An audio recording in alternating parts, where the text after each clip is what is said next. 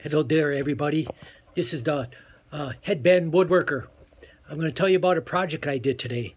I bought myself one of those 50-inch TVs to put on my lanai, which for those who use in Wisconsin, if you don't know what a lanai is, that is a cage that you put around your house, your patio area, so you don't have to see all the mosquitoes. So this 50-inch TV, I bought one of those canvas covers, and I did not really like it. As you can see,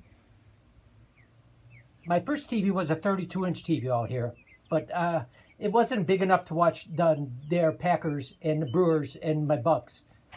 So I bought the 50-inch, but I bought the cover and I didn't like it.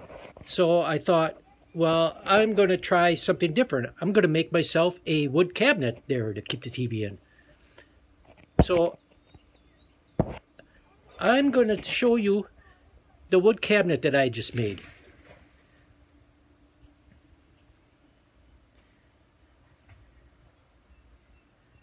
As you can see, I use pallet wood for the doors. My better half, she always tells me to save those pallets, that they'll come in handy. So I have plenty of pallets, probably enough to fill a semi-truck. So as you can see, now I'll open the doors.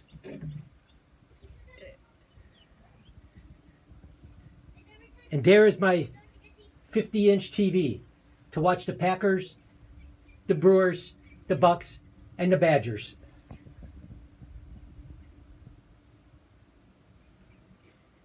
So I went to Home Depot and bought the wood this morning, and I got home probably about 11:30, and then I started the project, and I finished it by 4 o'clock.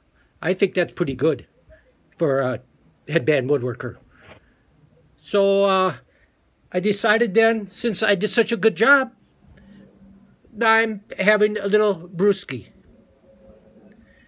So I want to thank everybody for watching this video, and I would maybe I'll make more.